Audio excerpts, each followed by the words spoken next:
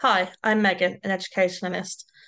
This video is part of a series based on the book and project Education for Humanity. Today, we'll be looking at Cathar women, part of the study of the human story, with Simenon Honore, a historian and author of the book. Welcome, Simenon. Hello. Simenon, can you explain why you focused on Cathar women? Well, one of the ideas in Education for Humanity is to give all the voices that are so often unheard in the human story an opportunity. And those voices apply to marginalized groups, poor, the illiterate, above all women, who, despite forming half the human population, are so often not merely silenced, but never really heard. This particular group of women found a moment of empowerment in their lives and came into contact with the authorities, clashed with the authorities, and as a result of interrogation, interview, court appearances, we've got to know a little bit about their lives and hear, albeit through a distorted mirror, hear their voices. Thank you, Simenon. Could you please explain who were the Cathars? The first thing I should have to say is they didn't call themselves Cathars. If you asked them who they would have said, we're the good Christians, the good men, the good women. What they were a spiritual movement in the Middle Ages, mainly the 12th and 13th century, who sought to follow in the footsteps of Jesus, to follow the true teaching. And we'll see that in the first quote that the Cathar bishop, Guillabert, says, "Gold and silver I no longer carry in my purse. I am satisfied with each day's food, and I'm not anxious whether tomorrow I shall have enough to be clothed and fed. You see me in the teachings which Jesus preached and in which his gospels consist."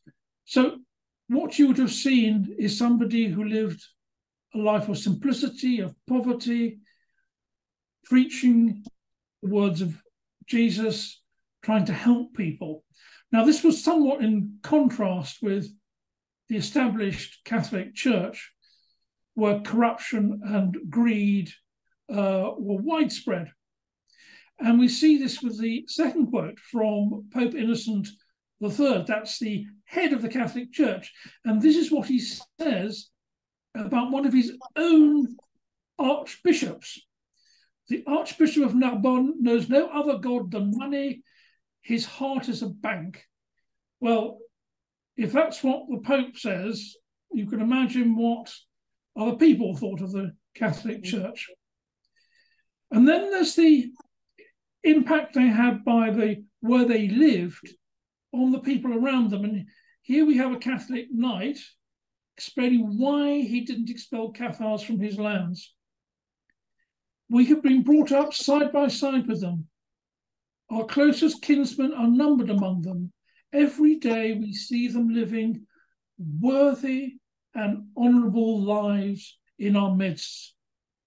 And that's so important because it's the example that the Cathars set.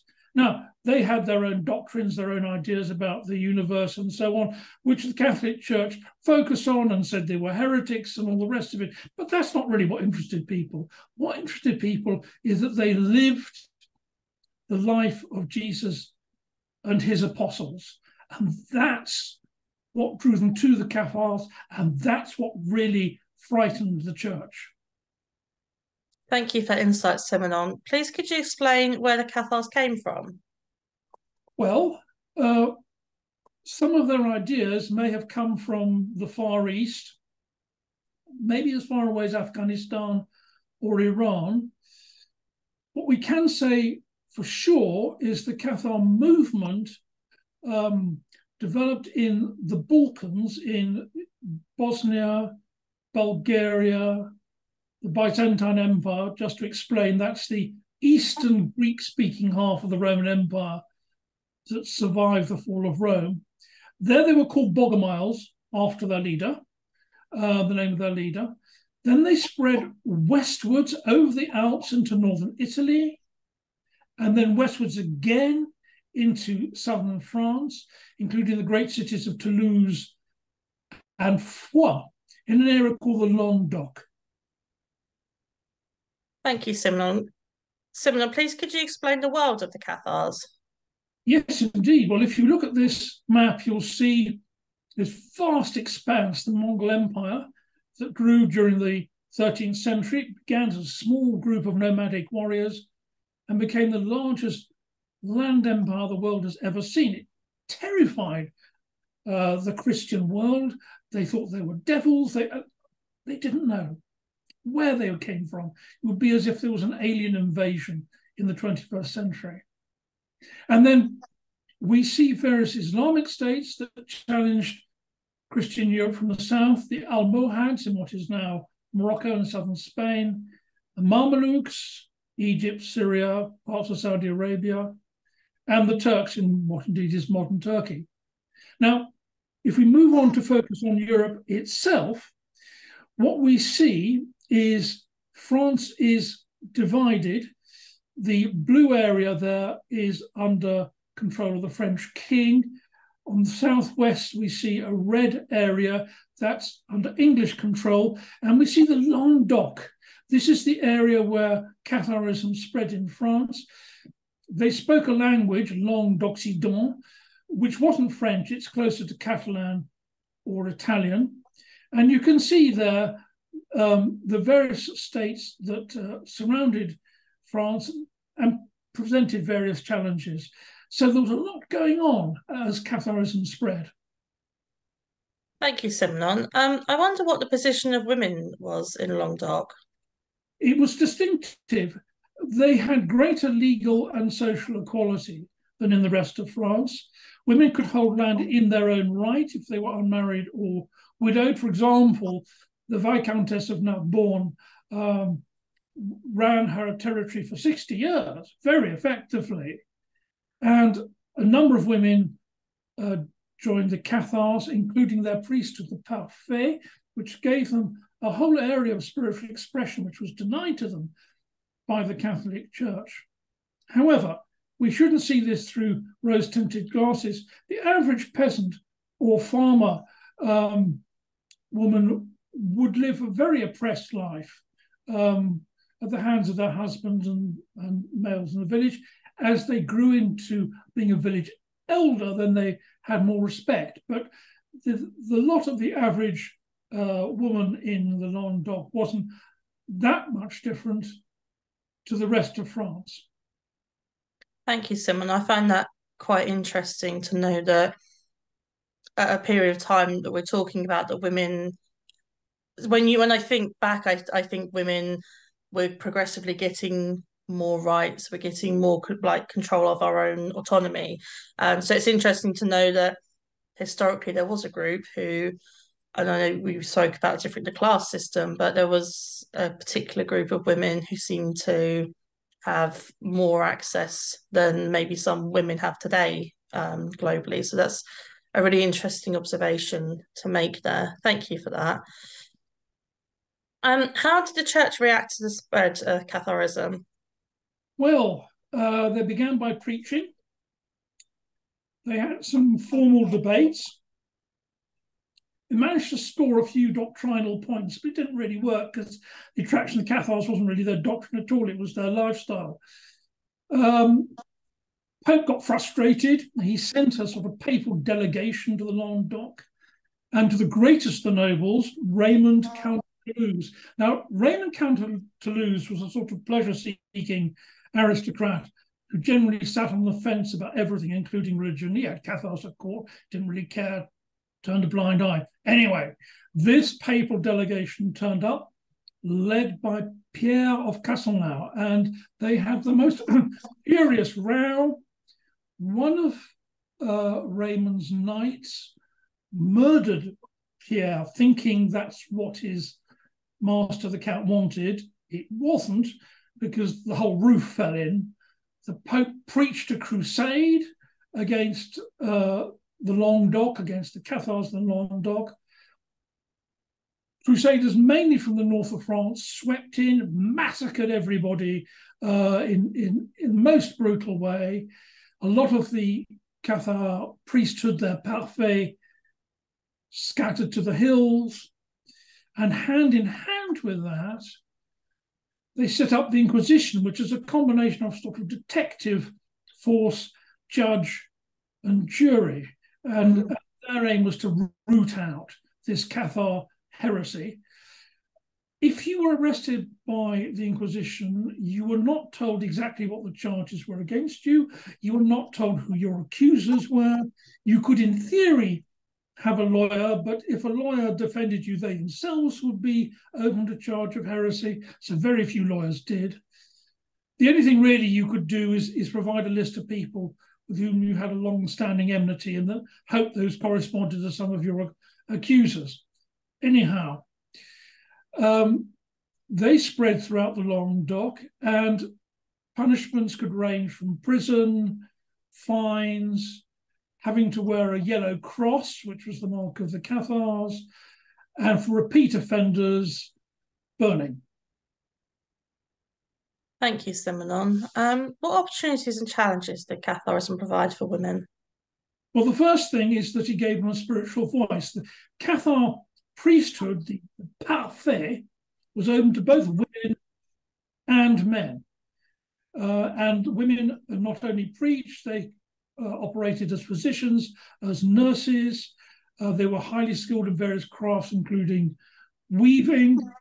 And many women were also Cathar followers, which meant they had lived ordinary lives, but they supported the Cathar parfait, sometimes giving them food, giving them shelter, and so forth. And we've also discovered through case studies that Cathar women supported each other, sending parcels of food if they were imprisoned by the Inquisition, for example. And another interesting fact is that Catharism cut across the social barriers. For example, Beatrice de Panisol, who we shall come across again later, who was the lady of the manor, had her closest 5 friends, women who were peasants, who were maidservants, but they were all Cathars. And that kind of bound them together. And then we have the issue of women and the Inquisition and the way those two issues intermingled. So we look here at a quote from the Cathar Pierre Autier to his son-in-law, Arnaud. And it's about the way his son-in-law was treating his wife, Pierre's daughter. "You don't get on well with your wife, my daughter Guillemette.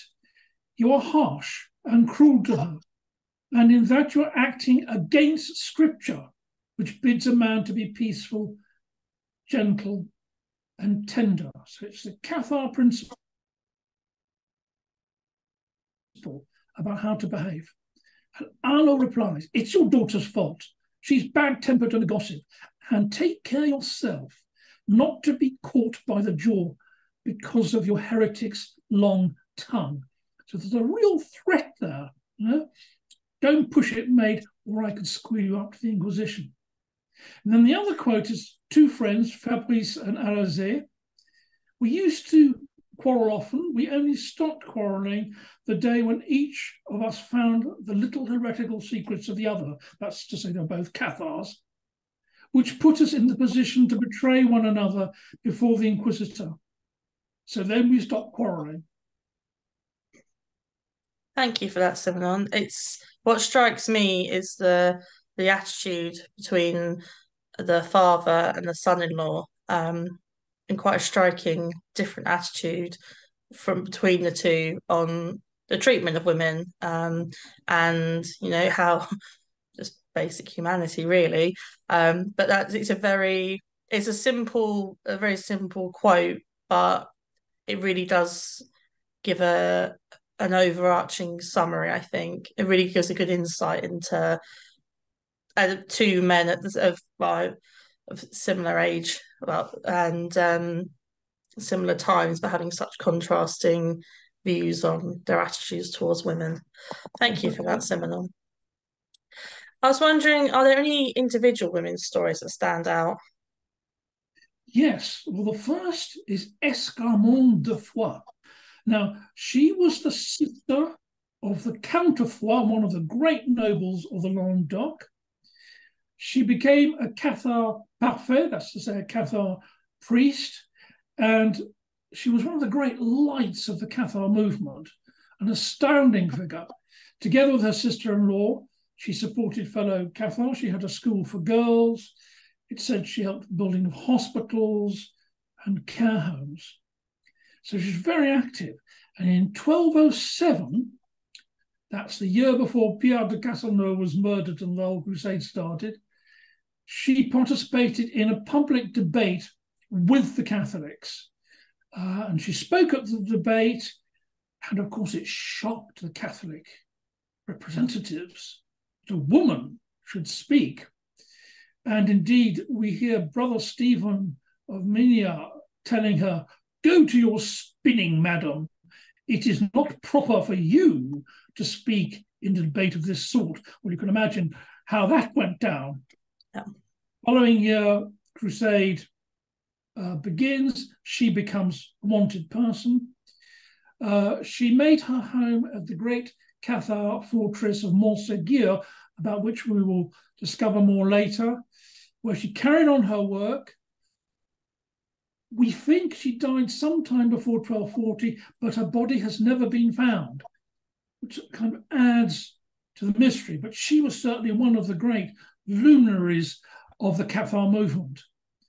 And then the next person, rather by contrast, is Béatrice de Planissol, an amazing woman. Now, she was the chatelaine of Montaillou. As you can see, Montaillou is a small village in the Pyrenees, about 250 people. So she was lady of the manor. The manor was quite modest. She married her first husband and became chatelaine. He was away a lot, so she spent a lot of time running the place, and it gave her quite a lot of free time. When he died, and again this reflects the laws of the Languedoc, she got her dowry back. That's to say, the money that she had brought with her when she got married, and that gave her some financial independence. She traveled a lot. She had a number of children, a number of relationships. She got married several times, and many adventures. She lived a very full life. One of the things that's interesting is how her sexual experiences and her Catharism kind of intermingled. So the first thing is, when her husband was away, the steward, let's say manager of the manor, kept on asking her to go with him to meet some Cathar parfait. Okay, very insistent. And she said, "Well, look, I've got kids to look after and so forth, I've got a husband." And then, sure enough, one night, this is what she tells happened. Raymond, this is the steward, emerged from under my bed, lay next to me in his nightshirt, and started to act in a manner which suggested he desired to have sex with me. When I exclaimed, "What does this mean?" he urged me to keep quiet. To this I replied, "How now, you peasant? Shall I keep quiet then?" and started to scream and call my maidservants. She carries on to Raymond. "Now I see clearly that the intention behind your words about going to join the good Christians was only to possess me and to have sex with me. If it were not that my husband might assume I acted dishonorably with you, I would at once have you thrown into the deepest dungeon." So not a very good introduction to Catharism, you might say, but nevertheless, she developed her connections, not with him, and went on many travels. She had a number of relationships, one of which was a very strange character, Pierre Clerc, who was both a priest and head of the local Cathar network. Not a very pleasant man, but intriguing man. And the story is recounted that they had sex in the church together. And I should explain, that wasn't that they happened to be in a church and were overcome with passion. Pierre Clergue set up a bed in a church in order for them to make love. And Beatrice was somewhat surprised, and she said, "How can we do such a thing in the Church of St. Pierre?" And he went, "Oh, what grievance harm will this be to St. Peter?" Now, having sex in a church is absolutely sacrilegious. So in a sense, it's both a sex act and a challenge to the Catholic Church combined in the same way. Now, Beatrice became a Cathar follower. She was never totally committed. And we know that there was a certain amount of waxing and waning. She supported the Cathars. We know he sent sacks of flour to a Cathar parfait who was on the run. Other times she said she wasn't interested in heretics. We know she went to church, but we can't tell whether that was to allay suspicion, maybe meet up with one of her priest lovers. She had several. What we do know is that she was overheard making rude remarks about the communion wafer, suggesting that if this really was the body of Christ, as the Catholic Church claimed happened when he was blessed, then he would have been eaten long ago, because people had been munching their way through wafers since time immemorial. Now, that kind of taking the mick out of Catholic doctrine is very Cathar, and she got in trouble for it. So eventually the Inquisition caught up with her. They not only quizzed her about her Catharism, they also quizzed her about her folk magic. She had things, for example, like an umbilical cord that belonged to her grandson, which she used to bring good luck to a legal case. Really, they were interested in Pierre Clergue, who they correctly suspected of being a double agent. Anyway, she sort of blabbed a bit, and then she tried to withdraw it. It didn't do her any good. She sort of tried to explain away all these strange magical things she had in her bag. She ended up being put in prison. And then after a year, she was released, but she had to wear a yellow cross for the rest of her life. So she had a full life, and in a way, one that is typical of so many Cathar followers who were women. Thank you, Simenon. She sounds a woman of many layers, very interesting, multi-depth, and often you wouldn't necessarily think that a woman of those times who was following a particular religion would have all of those interesting elements. The word that springs to mind is as though she's seeking a sense of freedom almost. So she's exploring the things she wants to explore. She wants to go to the church. She wants to have sex with priests. She wants to be part of her community. She wants to.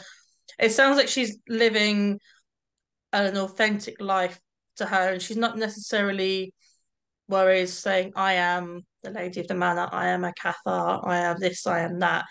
She sounds like a very authentic woman who is living her truth and going about things the way she wants to go about her things. So it's nice to hear, despite maybe the end of the story isn't super positive, but it's nice to hear that she had such a life and she was trying to live the life that she wanted to live and do as she pleases, really, which yeah, it's nice to hear the story. Thank you for sharing that, Simon.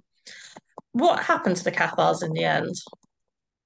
Well, Simon de Montfort, you see him depicted in this picture here, came to a sticky end. He was besieging Toulouse, and a rather large stone fell on him, catapulted, it is said, by a group of girls and women from the ramparts, and it smashed his skull. So that was the end of Simon de Montfort. Then, following his death, the crusade continued under the leadership of the French king, who rather used to extend his authority into the Languedoc, which previously had been rather weak. The Cathars retreated to their mountain fortresses, and we see here the amazing fortress of Montségur, which I indeed have been to in my youth and climbed the side of. It's an incredible place, extraordinary atmosphere, and looks impregnable, which it very nearly, but not quite, was. It fell in 1244. The 200 or so parfaits, priests, Cathar priests, were given the option of recanting or being burnt alive, and they opted for being burnt alive. I should mention at this point, there is no record of any Cathar woman parfait ever recanting. Astonishing. And then the last fortress fell about 10 years after that. The very last Cathar parfait was burnt alive in 1321. So on paper, Catharism disappeared, but maybe the spirit lives on. Certainly the spirit of trying to follow the teachings of Jesus rather than the doctrine and hierarchy of this or that church. Thank you for that, Simonon. It's the story of the women with the catapult is certainly, it summarizes up the feeling of the local women quite well, I think. So thank you for that insight to Cathar women as a whole. What strikes me most, the theme throughout, and reflecting on what you've just said about finding your own journey and your own path and not following a doctrine. It sounds like a lot of these women were following their own paths, and whether that is their spirituality, whether that is their sexuality, whether that is, how they decide to maybe break social norms and interact with people who have a different class to them. I feel like for me that's the running theme throughout what we've learned today is people following their own path, people following their own journey, people living authentically, and doing what feels right for them. So thank you very much for all of that information, Simonon. And if anybody would like to find out more about the work we're doing, you can visit educationforhumanity.co.uk. That's educationforhumanity.co.uk. Thank you, Simonon. Thank you.